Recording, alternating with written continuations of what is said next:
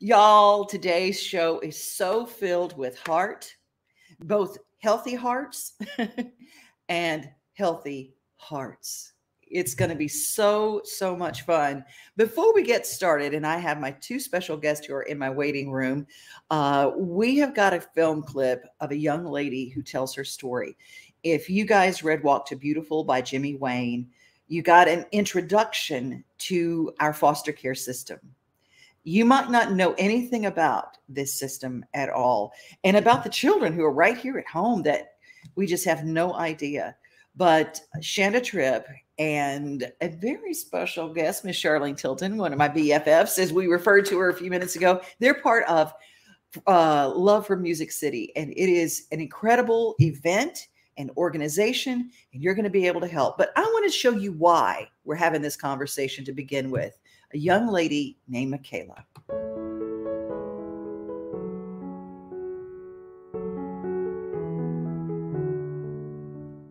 So this is Michaela, and I've invited her to tell her story. So I'll just let you begin. You are an aged out foster care child. Yes. Okay. And this is her first time to ever tell her story publicly, right? Yes. Is this your first time to hold a microphone? Yeah. Okay. Y'all, God bless her for doing this. Amen. And my older brother was already in a facility when all of it happened, like first started. And his wasn't any better too. He told me stories about how kids were getting jumped in these facilities, and like there's autistic kids in these facilities. If there's no place for them, they just get thrown in there with everyone else like it's normal. Well, you see this doctor every month, and they tell you that you're depressed or that you need help or like you can't sleep. Like they tell you, and like we're 14, 15 years old. And let's just say everyone got prescribed medicine. Everyone looked like zombies in there, basically. When you were brought into the system, if you would have been given a love pack from Love for Music City, would that have been a good thing? Yes. When I was in foster care, we didn't get this stuff or anything. I didn't think anyone knew what was gonna happen to me.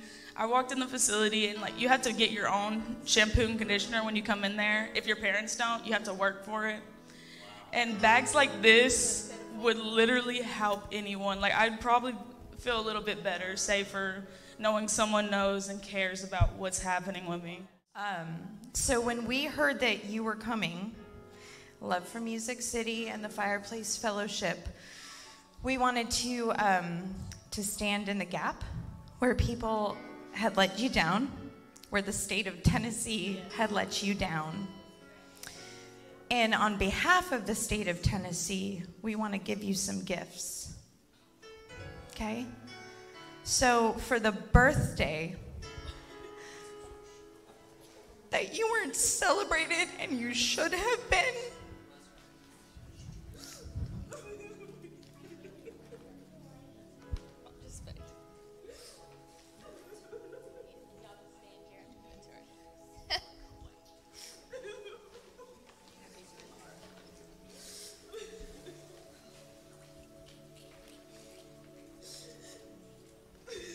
We got more. Y'all, this is a happy occasion. This is the love of God. and for the Christmases that you didn't have the warmth of family and love when you should have. So we love you. Amen. So do y'all see just a little glimpse of what we're trying to do? Do you get it? Do you understand? There's a false misconception that the government takes care of foster care. For a gift of $50, we can put a love pack, which is what this is right here. It is a bag with toiletries, t-shirt, comb, toothbrush, toothpaste, a t-shirt, and pajama pants, because you could wear a t-shirt in public or you could sleep in it, right? Who sleeps in a t-shirt? It's a pretty good deal. So for $50, you could help us put a love pack into the hands of a foster care child. The night they come into the system, God has opened the door for us to do it through the foster care system. Praise God. Praise God is right. Shanda Tripp and Charlene Tilton, part of this beautiful love fest, Love for Music City, October 5th at, I call it Reba's old house. Exactly. Yeah. You know, right there where Gallatin and Lebanon come together, right there on the beautiful Old Hickory Lake. It's an event center now. And so we're going to be getting together for this wonderful thing. Tell us about it. I'll go first. Go first. Well, I just want to say I'm so happy to be here today. And Devin, you are so beautiful and kind, and just like a bright light shines from you wherever you go. And so I'm just happy to be in the number here today. So just reflecting you, my friend. My sister's right there, just reflecting you. Thank you. So the gala is our 5th annual gala. So this is a once-a-year event. We raise money for foster care children and orphans, and it is Tuesday, October the 5th. So we are just like right on it. But tickets are still available. And let me see, $125 for a general admission seat, or $250 gets you VIP experience, which means you get to go into Reba's former mansion and be in there with all the celebrities that night and get to visit with them, take a picture, whatever, and just really enjoy kind of a unique experience. And then we'll all go into the ballroom, and it will be a star-studded event. We even have Devin O'Day this year. We're very, very excited. Yes. I'm excited to be there. Foster care, and what you don't know, it's been my heart for years and years and years. My best friend growing up was Janet Smith. And Janet Smith and Kim Kane, I didn't understand that the Louisiana Baptist Children's Home where they lived was just an extension of the foster care system. And these were children they couldn't find foster parents for. Exactly. So it was a group home, and I would go and spend the night there. And I remember going home to my mom's and saying, Mom, they cooked beans that were so good. And it was a can of industrial Navy beans. I thought it was the best thing. And I said, Mom, it was the wildest thing. They had big rooms and these beds, and it was like a slumber party every day. And I didn't even know that my friends were in the foster care system. And that's because somebody stepped in to make it feel like love. Mrs. Weston was the home mother. But that's what you're doing for these kids right now. You're stepping in with love for this beautiful star-studded 5th annual fundraising gala and auction with Crystal Gale and Pam Tillis and T. Graham Brown, Marty Rabin, Cherish Lee, our precious girl, and J.D. Shelburne and Buddy Jewel, and a whole bunch more, including Miss Charlene Tilton, who is right there next to you. Yes. Charlene, what got you involved? Well, I met, Shanda and her husband, Rob, 5 years ago. And I was raised in the foster care system from the age of 5 years old to 8 years old. My mother was severely mentally ill, and she was institutionalized when I was 5 years old. And one day she was carted off in the middle of a nervous breakdown in a paddy wagon. They took her off, and at 5 years old, just left me in the street at like 3 a.m. by myself. And I didn't see her again for the next 3 years. And I went from foster home to foster home, and I knew I wasn't wanted. I was a mistake. I thought that what was going on with my mother was my fault. I was told it was my fault, all these things. And then I was reunited with my mother when I was right before my 8th birthday, and was able to live with her until I was 15. Then she unfortunately had to be institutionalized again. I did not want to go back into the foster care system. I was in high school, so I slept on different friends' couches. Friends' parents would take me in for a weekend here, a weekend there, whatever. And then I got my own apartment, and I lived on my own from the time I was 16 on. So not quite 16. And so your story, it kills me, because I remember at the height of Dallas fame, no one would have imagined this beautiful, bright, shining blonde that walked onto that set had come out of such resilience. That's what I see in you. And that resilience is in our foster care system with these children. But you had to fight it out on your own. What would it have meant to you to have Love for Music City? Well, it would have meant everything. I mean, sometimes I barely had a toothbrush, and until I started working, had my own job at the age of 15, I wore hand-me-down clothes. So, which was fine. I thought it was kind of cool in a way, but you know, when you went from hip huggers, if you remember back in the day, to high-waisted pants, well, you know, when high-waisted pants, I got the hip hugger. So I was always like 2 seasons late, whatever. but Love from Music City, everything that these children are given are brand new. There are no hand-me-downs. Everything is brand new. And it gives the kids dignity, shows them that they are worth something. And you just showed Michaela, what a darling girl. And I told her that night I was there, and I told her, I said, you know, God has given you strength and courage, and he's got a plan for your life. I was very fortunate. I always knew. I felt God's hand on my life, and I knew that when I was told I was a mistake or not wanted, I knew what the Bible said, that he had formed me in my mother's womb, and he knew me, and I wasn't a mistake. I might have been unplanned, but I wasn't a mistake. So, Amen. Yes. None of these kids are, and I want them to know that. Right. I want them to know that they matter.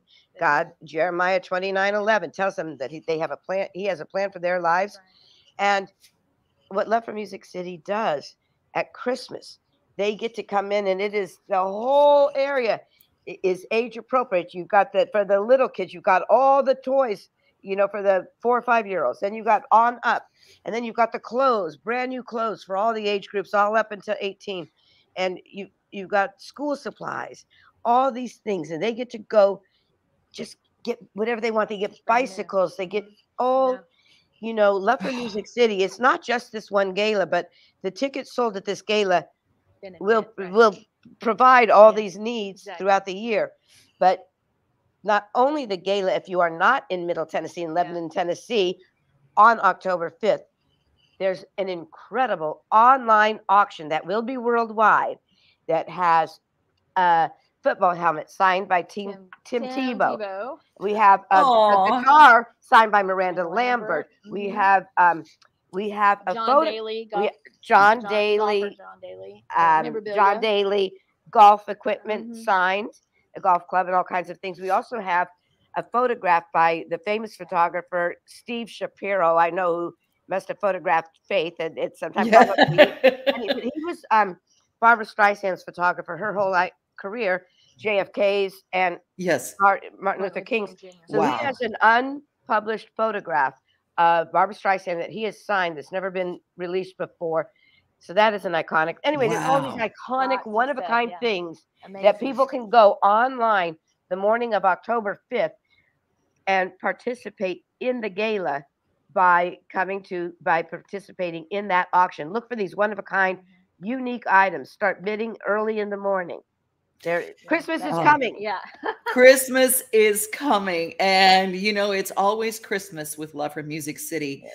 Shanda, you and your family have been part of this, not just the foster care children in our world, but I met you through this story that killed me. It just, and I can't even talk about it without crying. A little boy in Haiti that was found in a garbage heap. In the trash. That's right. Yeah. I was raised on the mission field. My parents were missionaries to Mexico and Haiti for about 10 years before I was even born. And I was 3 months old the first time they took me to Haiti. And because of that, I now operate what they founded 50 years ago. So we have 3 debt-free compounds, orphanages. And I in Haiti. And I have room for more children. I just need the funds to feed the children. We feed them, take care of them. We have to pay to put them through school. There's no medical expenses. Medical, just like your own child, you know, just like your own child. They cost money, right? Yeah, kids are expensive. Yeah, and it is not, we just don't have the money this month. We'll just send a little bit to Haiti. No, I have to meet a certain budget because I have 31 school children in one facility. We have handicap orphans. So if we don't feed them, they don't eat. It's not like we participate in someone else's organization, which there's nothing wrong with that. But I'm just trying to convey the responsibility is ours. So even all through COVID, by God's grace, we've been able to meet the budget every single month, even though the income was at an all-time low. God has always provided. So thank you to everybody who has helped. But yes, you're referring to baby Jonathan. He was in the trash, and someone brought him to our handicap orphanage, I think a day or two before we were coming. And the director knew that I was coming. And so she kept him, and he didn't even have a name. And he was very severely handicapped. And I remember picking him up. Oh my goodness. And I had thrown in, I'll tell you this real quick. I had thrown in a bunch of diapers into my bag that day for whatever reason. Someone had sent them from the US, and I had them in the hotel room. I'm like, I'll just throw these in. You never know. Here was this little baby who was like this big, and she had a puppy pad, like what we use for train puppies, because she didn't have any babies in the orphanage. So she didn't have any diapers. So she had him wrapped up in this puppy pad. And he didn't even have a name. Isn't that something?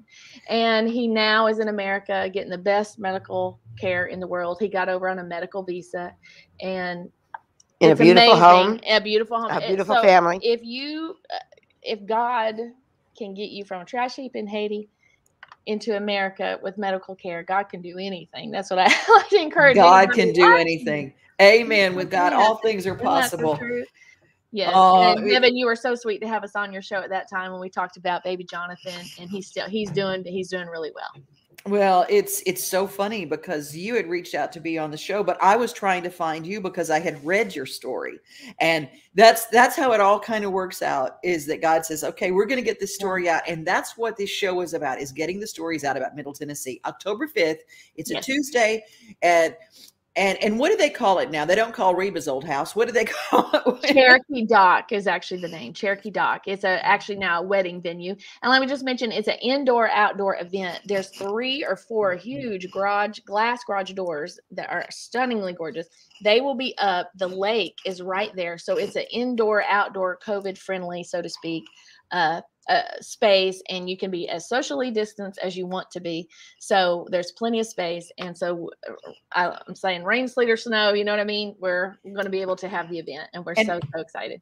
I want everybody to go out because they have turned in. I used to make the joke. I loved Reba's barn was the coolest thing. I said, I just want to live in the barn. I know. Well, now you can stay there because it's literally they turned each stall into a little suite, a guest suite. And then they've got these cute little A-frames out there that you can primitive camp. And it's just, oh my gosh, it is just amazing. Yes. It's so cool. So go just to see that. Yeah. And one more time, what is the website where they go to? lovefrommusiccity.org or lovefrommusiccity.net. We actually have all of them. Just type in Love from Music City. But the simplest thing, you can just hop over to our Facebook page, and we have up a link where you can sign up for the auction today, or you can follow the link to get your gala tickets. We'd love to see you there, but anybody can participate in the auction. Well, I will be there, and I cannot wait. Bells on and ready. I love you both. Love you, Devin. Thank you for having us. Love from Main Street today to you. Love you, dear friend. Take care. Bye, guys. See you Tuesday. See you Tuesday. Bye. God bless, sweetheart. Bye. I love those two more than lunch and jewelry. You just know I do. And health and wellness is something that I'm on the track all my life. I've really worked toward a healthy lifestyle, and whether I was a plus size model, or whether I was on Nutrisystem as their poster child, or whether I was just me going into my 60th year in January, I'm always on a health kick. I'm always trying to, what do I need to take? What do I need to do? How do I need to eat? What exercise is best for me? Because a treadmill is not my bag. It's just not. But I will say, yesterday I was part of St. Thomas Heart out in Lebanon, Tennessee. I got my heart checked out, and he says, so you're about to turn 60. He said, you got a really strong heart. You must be really active. So my exercise is farm work, out in the sunshine and taking care of animals, and find out and do you. And we're going to meet Dani Williamson, who knows how to do you, right? That's exactly right. Thank you so much. I do know how to do you, and I know how to help you do you. That's amazing. And let's talk about this wonderful book that, first of all, Wild and Well. You are my hero. You're my hero. I'm going to get this so we can get a nice up close to you, because I love your hair. I love your look. Thank you. Okay, Thank crazy you. woman. Tell me what your health, what your whole, what do you preach?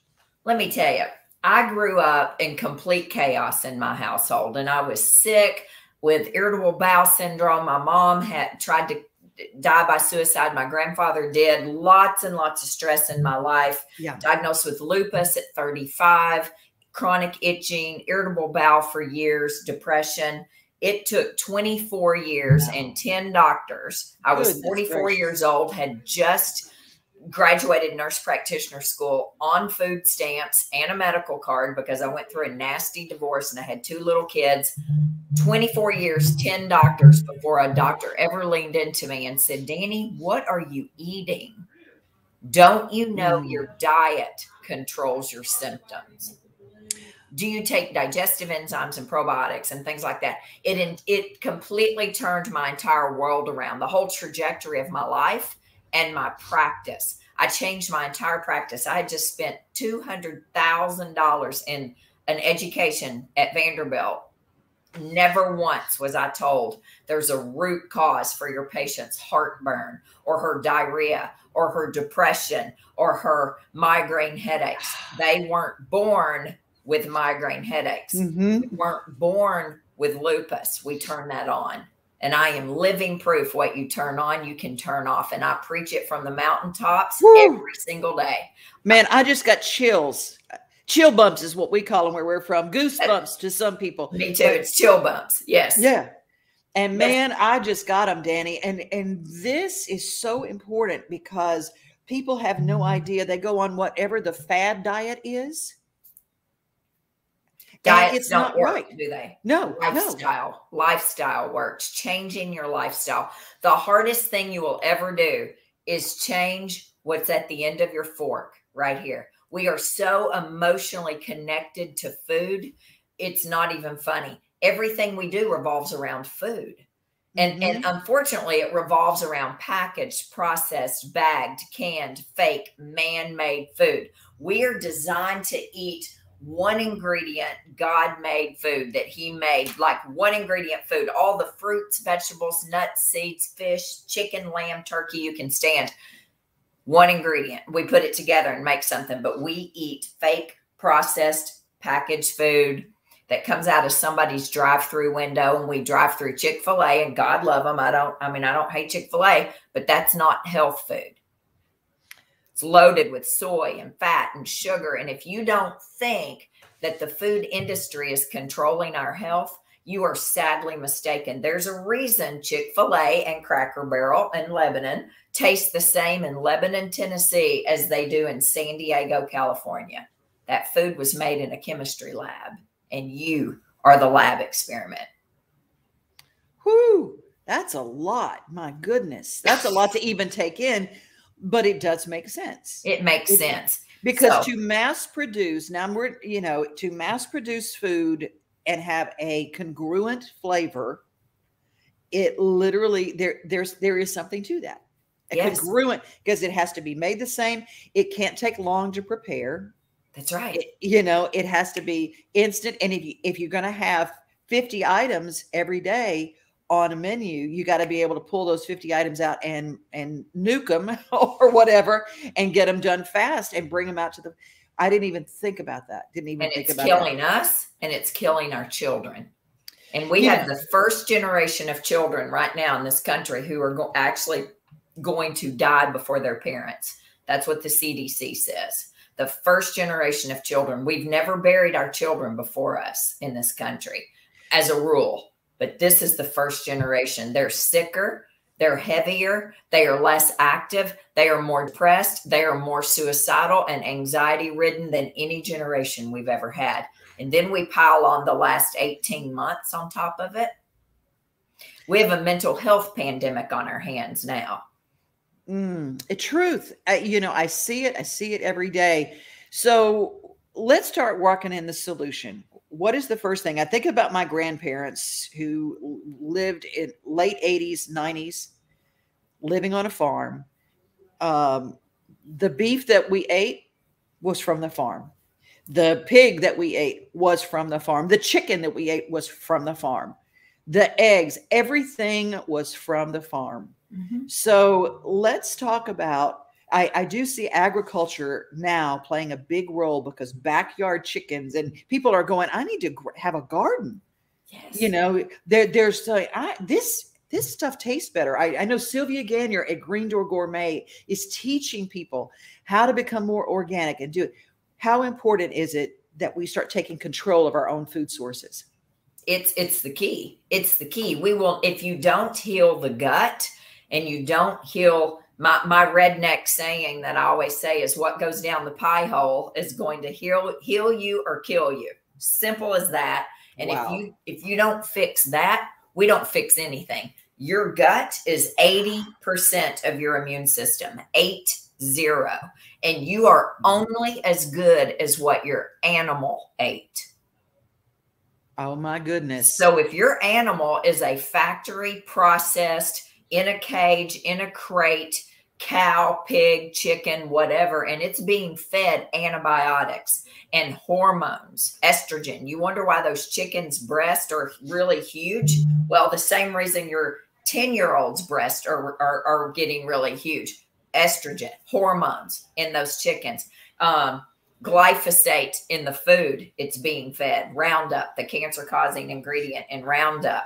So it starts with food. It starts with what's at the end of your fork. And when you know your farmer, like your grandmother, your grandparents were the farmers. I'm not a farmer, but I know every single farmer at the Franklin Farmers Market, and I'm there every Saturday morning that I'm there. Yes, you can pay a little bit. You may pay the farmer. You need to pay the farmer now, or you're going to pay the doctor later. Here's another interesting thing. When you buy it and it tastes like it does, you don't eat globs of it. You're satisfied. Our portion is as small as our fist. That is, we're not supposed to be able to have, I mean, one restaurant serving of an entree could feed an entire family, really, with the portion sizes are so big.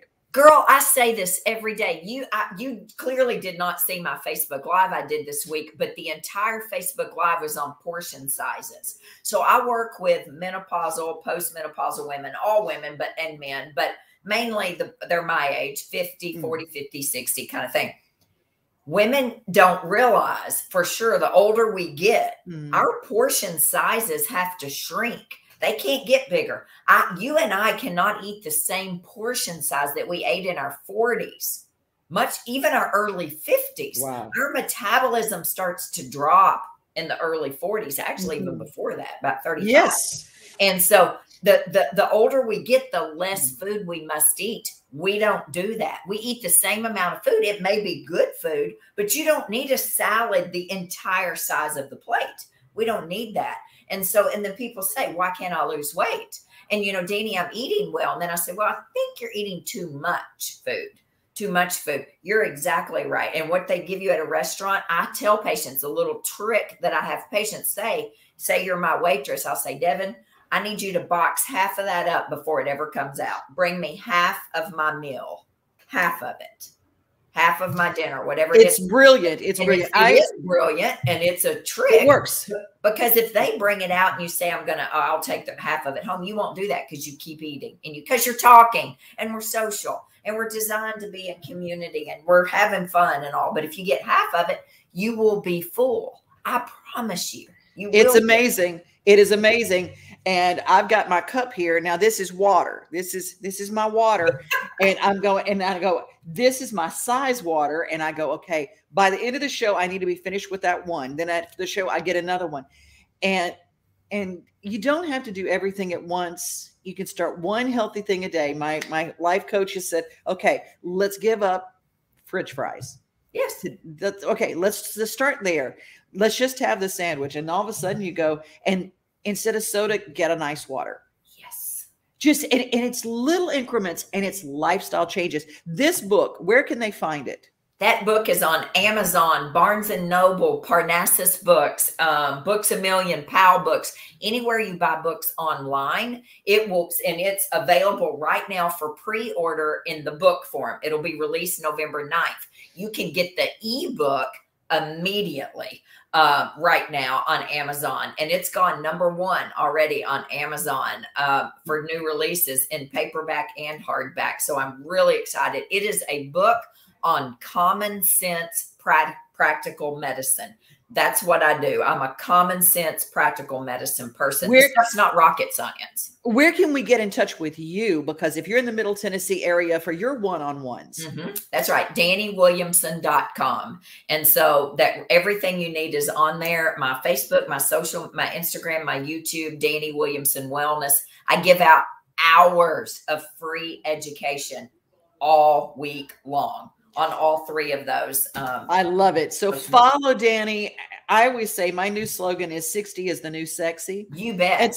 And so go into those menopausal years with all the ammo that you need to have a good body. Listen, going through menopause is a right and a privilege that is denied by many people. And if you have lived long enough to get to experience the beauty of going through this transition, then you thank God for it and you embrace it. And you just know that it's an honor and a privilege. And when you get to the other side of menopause, you are going to be in such a great place. I think it's fantastic. And also to get in touch with us, you can come to the supplement store. We have a supplement store called Wild and Well, a wellness emporium, and it's connected to our office, Integrative Family Medicine. It's open 6 days a week. So and where is that? Where is it? It's in Franklin on Mallory Station Road, 330 Mallory Station Road, Wild and Well Wellness Emporium. Come in there. Come see us. I'm in the office 5 days a week, but the supplement store is open 6 days a week. Fantastic. Thank you so much, Dani. What a treasure trove. You take care. I appreciate you. Thank you. I feel the same about you. Thank you. Bye-bye. Woo! I tell you what, I am powered up after today's show. I'm going to make sure that you guys know a couple of things that are going on in and around Middle Tennessee coming up. Let's see. Artemis Fest is coming up October 9th.